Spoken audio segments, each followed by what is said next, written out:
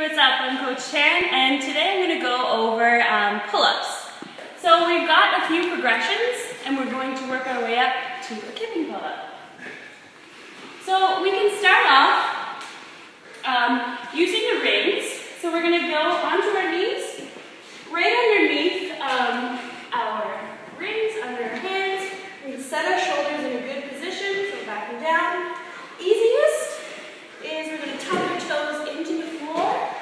We're going to tighten the core, keep a nice hollow rock position, lift all the way up, and straight back down. So you're using your feet to give you a little bit of extra support. Next, you can put your shoelaces flat on the ground. It's going to be a little bit harder. Same thing, set your shoulders, go straight up, and back down. So once you can do those fairly easily, we're going to move to kipping. So this is kind of where at our gym we find a lot of people doing them from their knees, but they're not quite progressing to the next step. So the key to our next step is kipping. So we're going to spend a little bit of time doing some kipping. We have two basic positions in our kip. I'll just show you down here. So we have our hollow rock, where you roll back, so on the ground, hands overhead, toes pointed, butt squeezed, abs are nice and tight. And then we've also got our Superman. So once again, hands in front, lift the feet, squeeze the butt, so you're nice and active. So those are your two positions once we get up to the bar.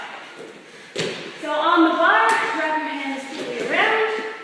You're going to not hang with the dead shoulder. You're going to pull them back and down, nice and active. Point your toes, squeeze your butt, squeeze your abs. So here is your hollow rock position. And then you're going to start by moving your feet first. Nice and quick. Add in the hip. And then your big prime mover over shoulders. So this is your kip.